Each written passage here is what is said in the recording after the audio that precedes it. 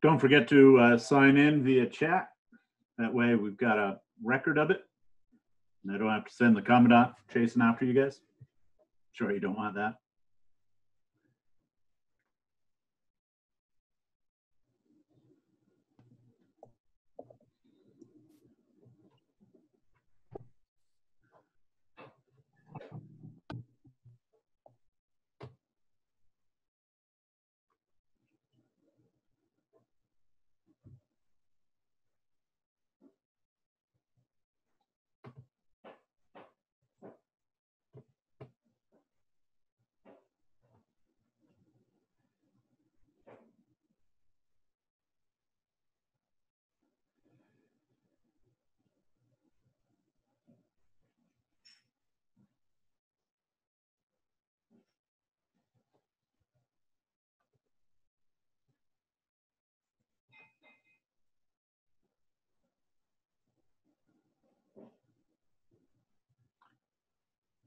That's a nice look, Mr. Bruce Ross.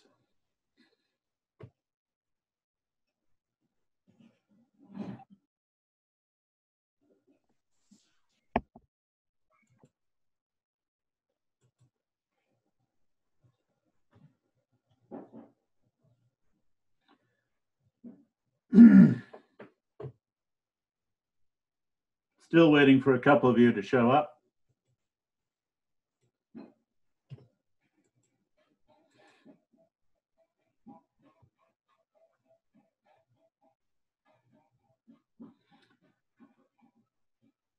How are you guys holding up?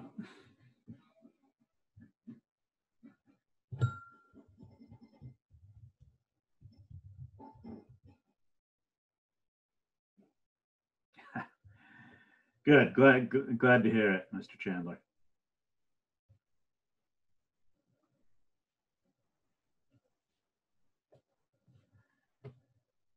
Okay, I know there are some weather issues. Yeah, living the dream.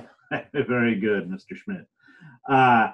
So some of you are late. If you could not do that, try and show up on time. There are some weather issues, certainly here on the East Coast. It's a pretty nasty, windy, rainy day. Kings Point has lost power, but I'm in Port Washington and everything's working out. So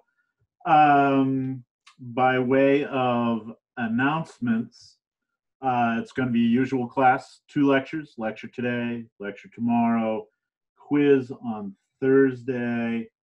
How did you feel about last week's quiz style? Do you prefer a more questions with a short answer or multiple choice without essay, or are you good with essay questions? Speak up, either unmute or let me know via chat. I like last week's. Okay. Well, it's certainly easier for me to grade. Okay, so you got, okay, some of you like both, but more of you seem to like last week. So I think we'll try and go with that for a while and see if it allows you to keep up with the reading and really do some, a good level of analysis. So I have been going through grades, and many of you are doing very well. There's a whole bunch of A's, which I'm glad to see those people have earned. And then there are a couple F's, which people have also earned. And that's because they're not doing their homework. And that's self-inflicted, So you will be getting notified about this shortly. We're going to have to figure out a way forward for those of you who haven't been keeping up with the work. So otherwise, all of this week's material is posted to Blackboard. There is another discussion on the thread on the discussion board to address. There are 2 readings for this week about naval history and the American Revolution. and it's pretty good stuff, actually. Both articles by a guy named Jim Bradford, who's down at Texas A&M, a really good naval historian. So everything's all organized, and we're good to go with them. Gig 'em, yeah, right. There you go, Texas A&M. Fine school, by the way. Really, really good school. I also thought Texas A&M Maritime, the Maritime branch was pretty neat. But anyways, let's jump into today's lecture because it's sort of complicated. Let's see. Okay. And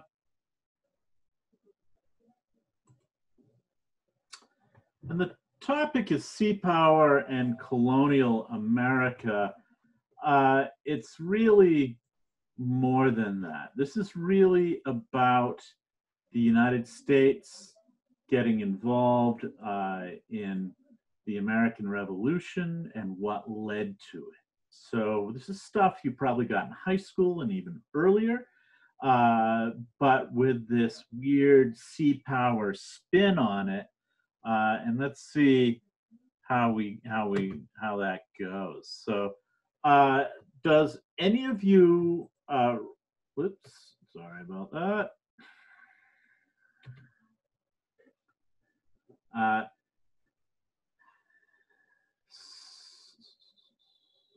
So, who just showed up?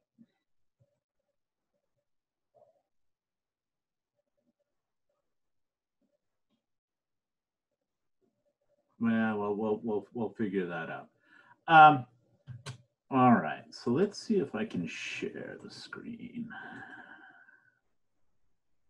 Yeah.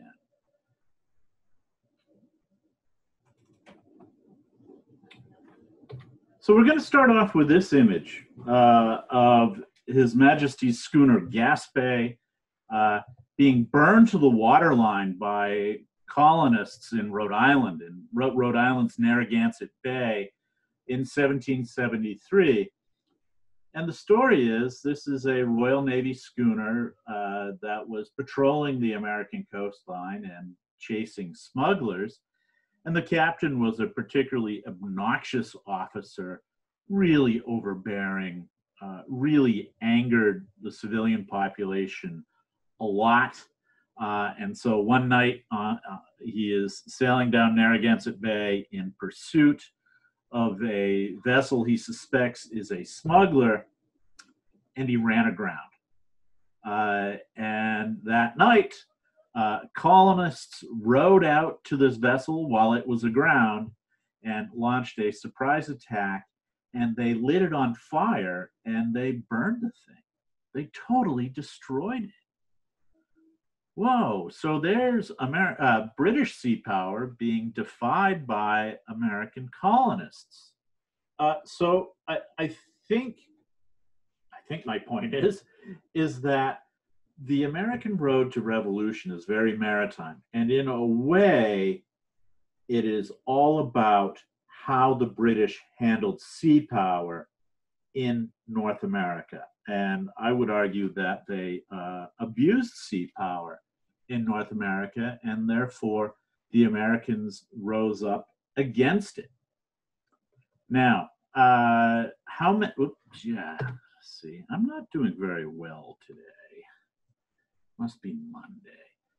So I just showed a picture of a house that should have been very familiar to you. Let's go back to that. There it is. Who knows who that house is? What that house is? George Washington's. Yeah, it's George Washington's house in Virginia, and that house has a name, which is?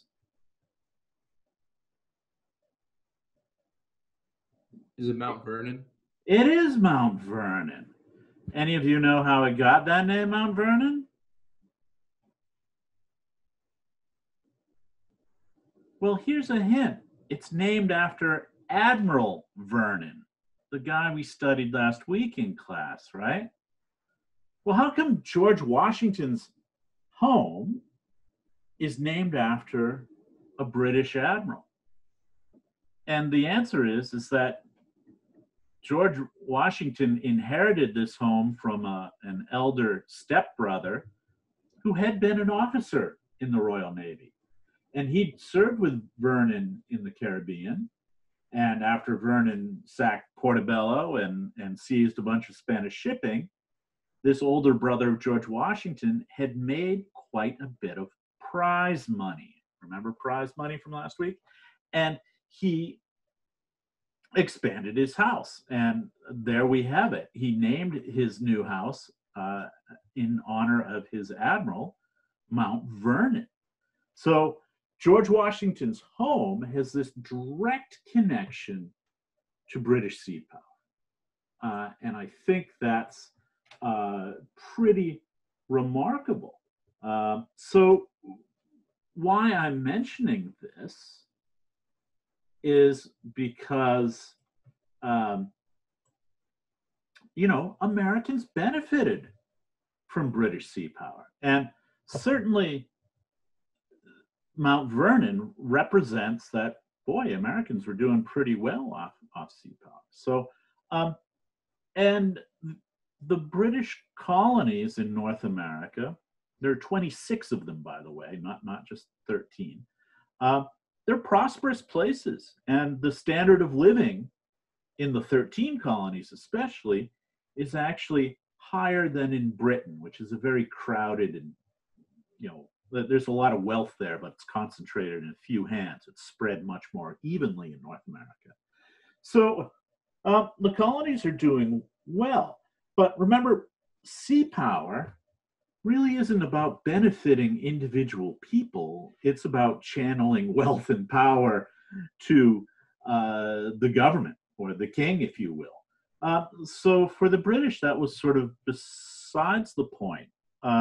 But the Americans had a very different view. They're like, no, we have demands too, and we demand to be treated as equals. And the result of that is going to be that half of the American colonies in the Americas will revolt, and they will rise up in a rebellion and ultimately become the United States. And I think sea power can be seen as a crucial issue in this matter. Now there we go. So I think you can see the path to the American Revolution as being a revolt against the abuse of sea power. That the British were moving away from that virtuous circle that Dan Snow mentioned in the documentary last week, where it was debt through, the Bank of England and handled cleverly. And instead, the British Empire, after 1763, tries to spread the tax load to the Americas as well. And they also try to impose more regulation on the Americas. And they're going to do things like use the Royal Navy to enforce new laws. And the result of that is that the Americans are going to become incredibly resentful of the British government. They are going to hate the tax collectors who live in the ports. These guys are called customs collectors. They're going to hate the judges, especially the Vice Admiralty Court judges who handle maritime affairs. And they're going to hate Royal Navy officers who are sent over to patrol the American coastline and more. So in some ways, I do think that sea power, which should have benefited everyone, in America, it comes to be seen as oppressing them. And it should have brought wealth. Like this painting here actually shows Rhode Island sea captains carousing in a Caribbean port and having a high old time. And that's how they thought things should be. But they didn't want to hear about regulation and customs collectors and Royal Navy officers. And notice how they drink. They drink their rum punch straight from the bowl. And they are having a excessively good time, shall we say. The colonies before 1763 had been quite willing participants in the British model of sea power. They had participated in all those British wars. They had done things like operate privateers, or engaged in that form of warfare called guerre de course. We're going to be hearing a lot about guerre de course in the next week. And, they had even engaged in operations where they're launching pretty big amphibious operations against the French. In 1745, the New England colonies launched an amphibious invasion on their own against a big French fortress in what's now Canada called Louisbourg. And then were upset at the end of the war when the British made them hand it back to the French. And then they had to go back in 1758 and do it all over again. But my bigger point is that this was mostly a Massachusetts operation. So the colonists sort of have an idea that they are capable of engaging in sea power as well, right? They are contributing to this bigger imperial enterprise of sea power. And, they're happy like the rest of the empire when the British finally win this war against the French in 1763. They're delighted with the Annus Mirabilis, the year 1759, in which the French are defeated at Quebec and Canada is conquered, and the French fleet is destroyed at Quiberon Bay, and there are other naval victories that year as well, and the French threat is removed. Now, the problem for the British is that they have huge debts after this war. Yeah, they absolutely pummeled the French, but it cost a lot of money. And I think their problem is that instead of doing something clever, they go for the easiest thing. Let's tax people. And the problem is that people in the colonies were actually taxed more lightly than people in Britain. And so their thoughts are, let's spread that out. They are British subjects. They should be paying more. That's where Americans disagree.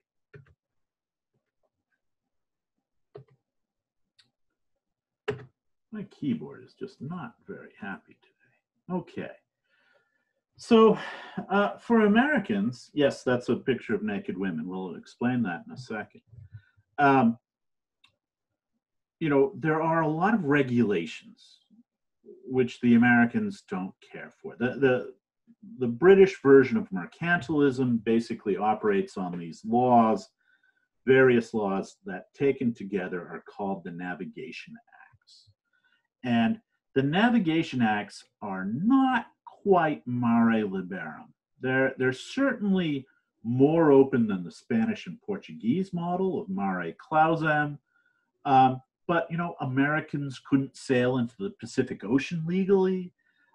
They could only sail, they could sail to British colonies in the Caribbean, but they couldn't really trade directly with Europe so much. They were supposed to do all their trading through England. And these laws even restricted American manufacturing. So these Navigation Acts, sure, they promote British sea power, but remember, British sea power is all about, and mercantilism is all about enriching the state, the government, and not so much individual colonists. So the system isn't designed really to help out the colonists. They are considered to be subordinate. They're supposed to stay in their place.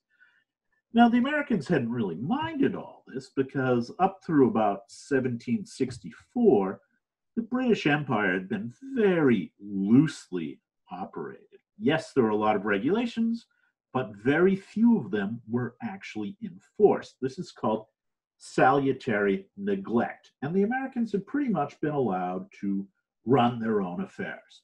The British, in their search for income to pay their debts, are going to crack down after 1763 and start throwing taxes and regulations at the Americans, and they're going to resent this. So this picture, which is indeed, semi-pornographic, It is an allegory of Europe being supported by Africa and the Americas, okay? The women on either side of the white one, okay? What do you think the status of Africa and America is in this picture? Just unmute and fire away. They kind of seem equal, almost. Well, actually, I think they seem subordinate. And why would I say that? Because the British colonized the Africa and America. I think that the hints are in the picture. It's the bands around their arms are sort of an indication, a fairly subtle one, of servitude or perhaps even slavery, right? You notice the white woman doesn't have those bands. She's got pearls. Slaves don't wear pearls, but they might wear a band like that. So it is an allegory, and it all looks very prosaic here, right? There's no violence, there's no threats. We're going to see a very different version of this towards the end of the lecture. So think about that. The British are thinking about it in this terms. Oh, Europe, we're great. We're supported by Africa and America, and that's the natural order of things. Well, they're not asking the two enslaved women here, do you want to be slaves? Because I'm pretty sure the answer would be no. Anyways, you get my drift. And it's a bit risque to show this sort of image, but I think it is a good demonstration of how the British are thinking about this empire. Everything's fine. Everything supports us. It's as it should be. But I think the Americans especially are going to have a very different viewpoint. Africans do too, don't get me wrong, but we're not talking about Africa much today. So part of the issue is certainly taxation. The British start to tax sugar in 1764. Americans get very upset. They protest. The British say, okay, we'll think about it. And in 1765, they come out with a new tax regime called the Stamp Act. There is street violence against this. American colonies come together to create what is called the Stamp Act Congress. For the first time, they're thinking about things as a group. And they start coming up with slogans like, hey, no taxation without representation. Sure, we get it. You have the right to tax, but only if we get to send representatives to Parliament. And the British refuse that, saying, nope, you are, in effect, saying you're second-class citizens. Shut up and do as you're told. That doesn't go over so well. There are more riots, and then the British come through with some different laws to impose taxes, which includes, by the way, sort of the end of that salutary neglect. And now they're sending over customs officers to collect taxes, and they're sending over judges to make sure there's a legal process that actually supports what the British are trying to do. So, it's getting a little bit ugly. The British are saying, okay, no more Mr. Nice Guy. You guys, you do nothing but complain. You don't contribute your taxes. We are going to send in the enforcers now. And that does not go over well with the American public. But there are other issues that were also bothering American colonists. And one of those issues is very much related to sea power. It's this issue of impressment. So an awful lot of the Royal Navy was crewed with sailors who'd been merchant seamen, and the Royal Navy had simply grabbed them off the streets of ports or even ripped them off of ships at sea and said, you're going to be a sailor for the Royal Navy for as long as King George wants you. And this is a sort of horrific event where, men who supported families, maybe they were fishermen, maybe they were a deep water sailor, who knows? They just disappear. And if they couldn't write letters, the family might never know what happened to them. And they're going into the system of really harsh discipline with a good chance of dying. So there's a great deal of resentment against this. And you get events like the Knowles riot of 1747, which I think is in Boston, actually, where, the Royal Navy sent gangs of men called the Press Gang into Boston, and they seized something like 1/10 of the male population of Boston. They seized hundreds of men, many of whom weren't suitable to be sailors, and they let those guys go. But Bostonians were so upset that they ripped up the town, and they actually captured some Royal Navy boats, and they dragged them onto Boston Common, and they burned them. Same thing in New York in 1760. British ships started impressing people, and the town goes berserk. I don't think it was just Americans who hated this. There could be impressment riots throughout the British Empire. But it certainly feeds to American resentment of that British model of sea power, which was only really supposed to benefit a few people in Britain. And one of the great examples of resistance to impressment is a ship called the Pitt Packet.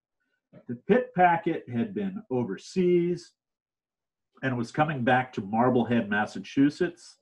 In fact, was just about within sight of Marblehead, Massachusetts after a cruise of a voyage of months, when a Royal Navy ship stopped it, and obviously with the intention of impressing sailors. Well, the unlicensed crew, if you will, because mates and captains usually didn't get impressed, they ran into the hold of the ship and hid. And the Royal Navy sent an officer and several sailors down there to drag them out. But these guys resisted. And in fact, and this is where it gets weird, they actually harpooned the Royal Navy officer who came down to get them. Threw a harpoon, went right through his neck, killed him dead. And now they get arrested for murder, and there's a trial, and it becomes a big deal. And one of the big deals is a young attorney by the name of John Adams comes to fame and defending these sailors. And I think it's determined to be self-defense, actually, so they get off. John Adams, of course, will be the second president of the United States and a big advocate for a U.S. Navy during the American Revolution. So you can see that this is big stuff. This is not a minor complaint. This is something that has real legs that Americans resent deeply, and they'll continue to resent it for a long time. Another thing the Americans resent is that the British send over all these officials to rule over them. Before the 1760s, most local officials had been found amongst Americans themselves. But the British start sending over these customs officials. Customs officials impose taxes on cargoes of ships. And these guys are pretty arrogant and resented deeply. They send over British judges to administer justice and make sure that the locals don't find all Americans innocent in the courts, which very often had been what happened before the British sent over their own judges. They send over crown governors who are there to look out for the interests of the king and don't really care about people. And they send out British naval officers and ships to patrol the American shoreline to stop smuggling. And smuggling was really the big issue here. Smuggling was hugely common before the Revolution. It was really a form of tax evasion. You know, if you didn't want to meet those customs collectors in the port, Well, you would simply take your cargo and offload it on a secluded beach and then sneak it into town without them knowing. That way you didn't pay the taxes and you didn't have to go through all the paperwork, and you could make a pretty good profit doing that. And before the British customs officials were sent over, local customs officials have been pretty lax. So long as you observed the law a little bit, they were good with it. And these guys were usually Americans. Then the British guys come in, and it's not, and it becomes more of a problem. And it is a form of resistance to mercantilism. We've discussed that before. And another Bostonian, like John Adams, is John Hancock, the guy who had that huge signature and flourish on the American Declaration of Independence. He was Boston's wealthiest merchant, also Boston's biggest smuggler. And in 1768, his ship, called the Liberty, I think that's an intentional name on his part, it's a smuggling vessel, is seized by the British Royal Navy, and Boston has another riot. Going to have a lot of riots in Boston before the Revolution. And they get very, very upset, but nonetheless, the Liberty is seized, and the Crown Courts condemn it, and it's actually confiscated and taken by the Royal Navy as a patrol ship. Well, but not for long, because when the Liberty is in Providence, Rhode Island, the next year, it gets attacked by a mob of people in Providence who seize the ship, and they light it on fire. Ooh, boy, those folks on Rhode Island, they are just big on burning Royal Navy ships. They love to do it. So this too, like impressment, is an issue with Americans, and it gets, pretty nasty. As a result of the Liberty riots, the British actually occupy Boston with a British army, and of course a navy to accompany it. And this is a very uncomfortable experience for people in Boston, because the soldiers don't actually necessarily live in barracks. They force the colonists to take soldiers into their homes, which is pretty oppressive. And those soldiers are there really to keep those Bostonians in line. And so are those Royal Navy ships. So things get really ugly in Boston. It's crowded with soldiers. They're there clearly to keep the Bostonians in line. People are not happy. And there is violence as a result. 1770, some of those soldiers get involved in a snowball fight with some colonists, many of them sailors, by the way.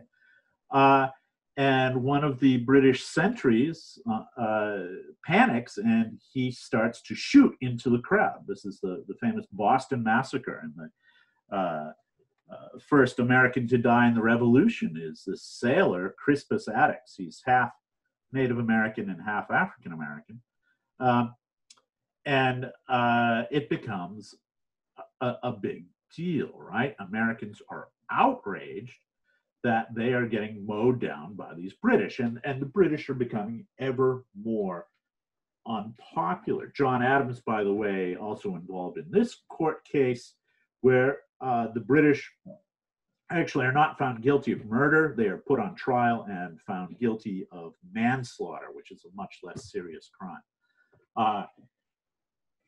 After that, you get the Gaspé incident of 1772, where they burned that, patrol vessel in Narragansett Bay. Well, the British want to know what happened, so they send an admiral out to question people in Newport, Rhode Island, and they offer big rewards for people to come forward with information, and nobody will talk.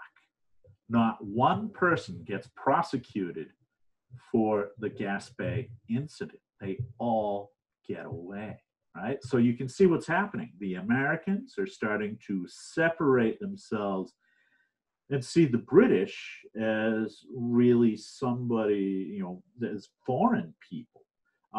and deeply resenting all these rules and regulations. This John Malcolm fellow here, who's in the picture, he's the guy, he's been tarred and feathered in this picture. That's why he looks so weird. It's a very painful process where hot tar is slathered on you, and then a bunch of feathers are dumped on you so that you look like some sort of strange bird.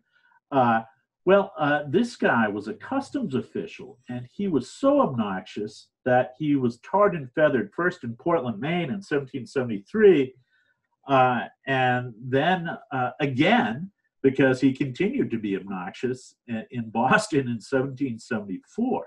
This guy is just a jerk, and he suffers for it. He ends up living in England. He can't live in America anymore. He's just persona non gratis. So this picture shows the Americans are beating him up, and the guy in front with the blue jacket is a sailor, by the way. So mariners are really at the forefront of this revolutionary movement, whether it's from impressment or the smuggling thing or beating up customs people.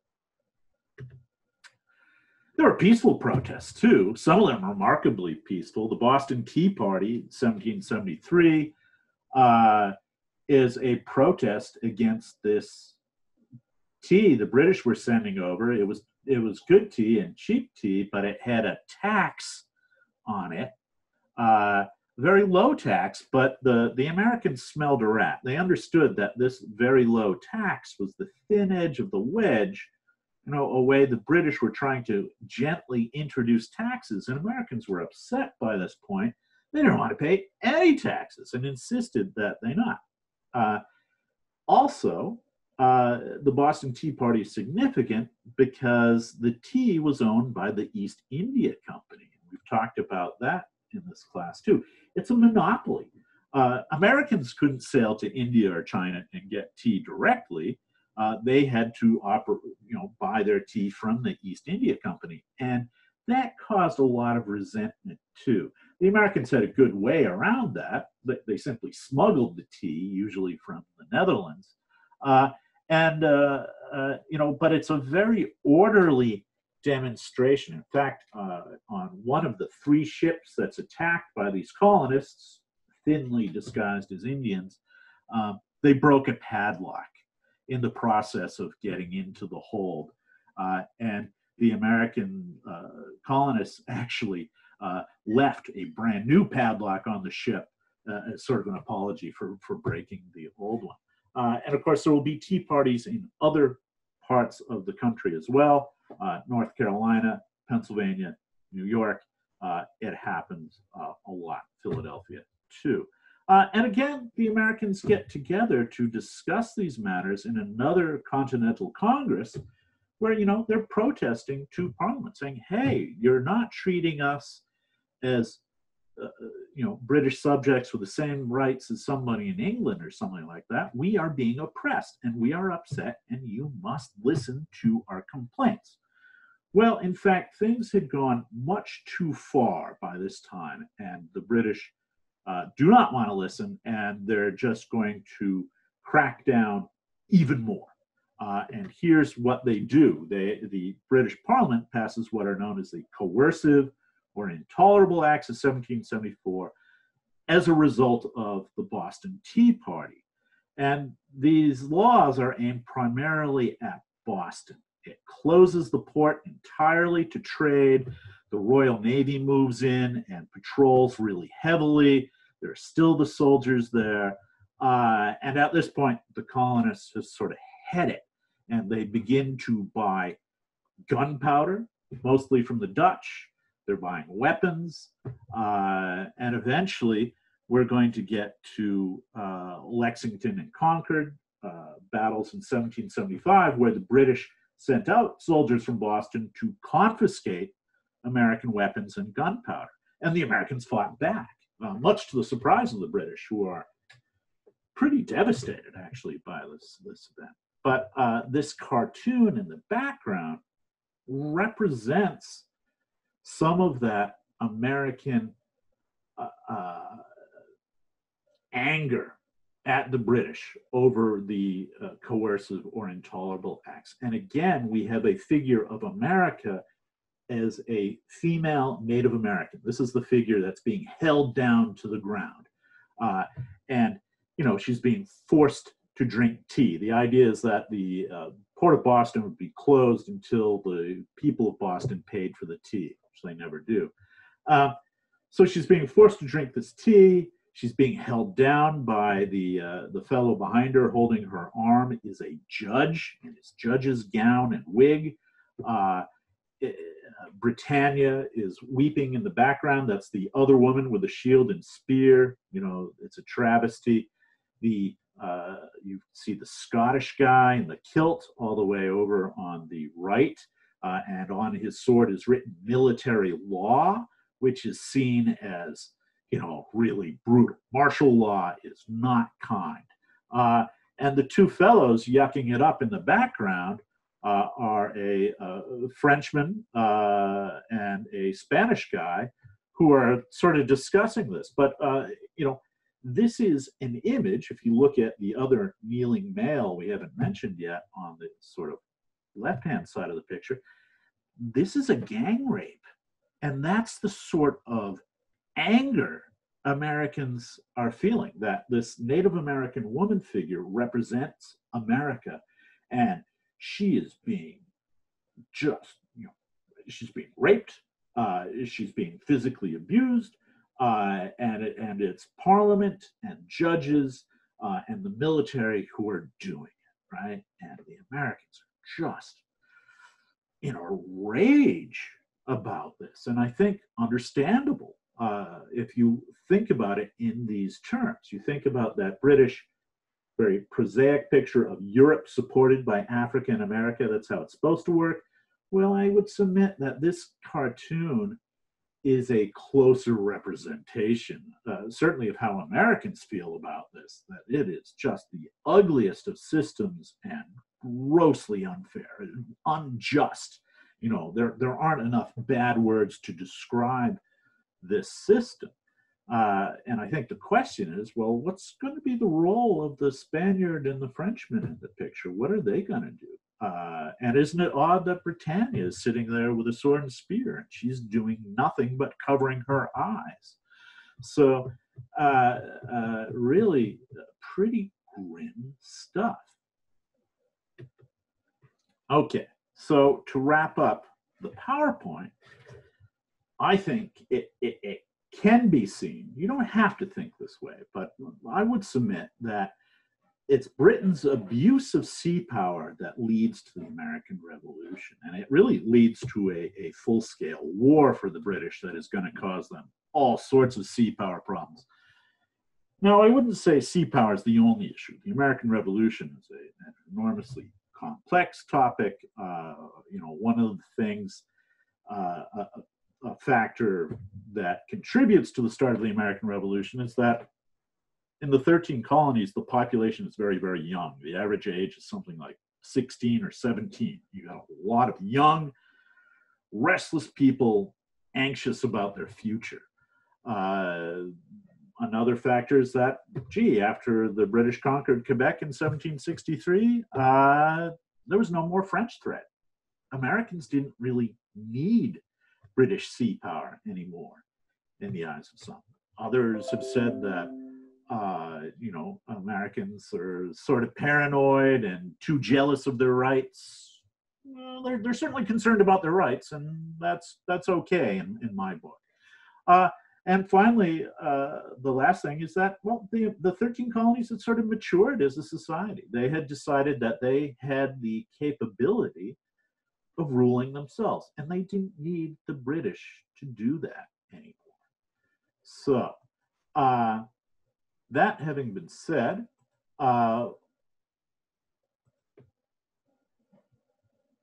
who's got a question for me? Mr. Curtis, I got you covered. You're here.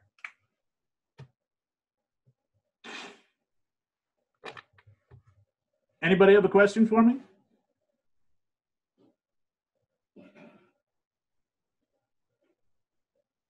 So what do you think? Are those images too much? Or does that make sense, that these cartoons? I think it makes sense. I think there's an argument I there. mean, it's interesting how they thought of it, of their relationship between the countries and how they were. They had to make the picture so obscene to get people's attention, I guess. I think obscene's an excellent word in this case, because I'm not really an especially PC guy, but this is certainly an empire set up for rich white men, for that everything should make them richer. And they don't really care about poor white men or anybody else, clearly. And I think those images sort of display that. And it's disturbing. I think it is a fairly, everything was fine till the British start to crack down, and then things get, then it gets revealed just how ugly this British Empire is when you start disagreeing with it. They really want things their way. Mm. How about anybody else? You got questions?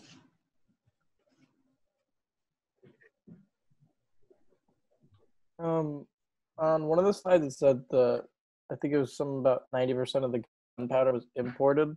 Does that mean like the colonies were taking in gunpowder in preparation to fight?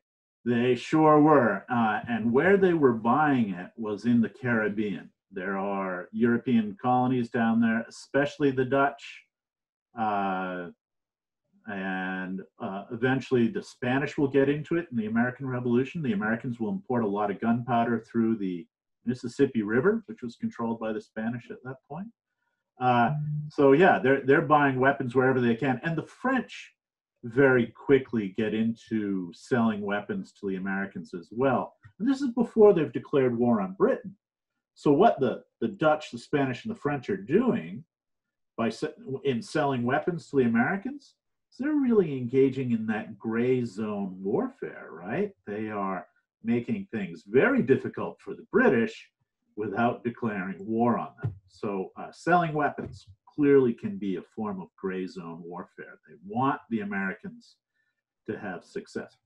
Josiah Klein, very good. Proxy warfare, essentially. And I think gray zone warfare often is, but isn't always a form of proxy warfare. So we do want to be a little careful about that. Does anybody else have any questions? I got a couple questions. Is Mr. Hess here?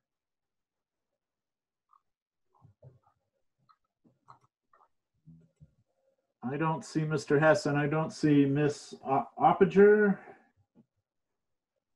either. Okay, so let the record show they are not present. I will reach out to them by other means. Okay, so you've got readings in the readings folder in Blackboard. You've got the discussion thread to work on. You guys, I thought last week did a really nice job on the discussion thread, especially in your longer entries. But you don't always have to agree with your classmates. There was a lot of, I agree. Well, that's okay, but it's not so useful. It would be better to say, I agree, but, and then say whatever you have to say. And I know that's difficult for you. You're very close, but this, I assure you, is standard college protocol, getting you to getting those within the class to question each other, just strengthens you all, actually. You're doing them a favor by doing that. So keep on working on that, and I'll be looking for good responses. And I think you'll like the readings this week too, which I think really plug into some of the bigger themes about naval strategy that we've been talking about. And of course, it's finally getting very, very American. I think you guys have probably been anxious to get out of this European stuff and into American stuff. And we'll talk about John Paul Jones and all that good stuff tomorrow. Any questions for me? Yes, sir. The only homework up till this point has been the discussion boards, correct? Correct. Yeah. There was one that wasn't a discussion board. It was, what was that, a blog or something, but that was really didn't work out so well. But everything's been discussion boards. So you want to get after those and stay on top, because that's a big chunk of your grade. The other issue is I've been a little late in organizing essays for you guys to write. I got to really think about that. You know, it's got to be doable for you all. So I am working on it. And we'll try and extend maximum flexibility and empathy in crafting those assignments. Okay. All right, folks. We will talk to you tomorrow. If you have any questions, send me an email. I have recorded this, I think, and I do post those on my YouTube channel if you miss it. And that's probably what I'll do with Mr. Hess and Miss Oppinger, is send them an email with a link so they can partake of all this stuff too. Have a good night. Be safe, and we'll talk to you tomorrow. Thank you, sir. Thanks, sir. Yep. Take care, guys.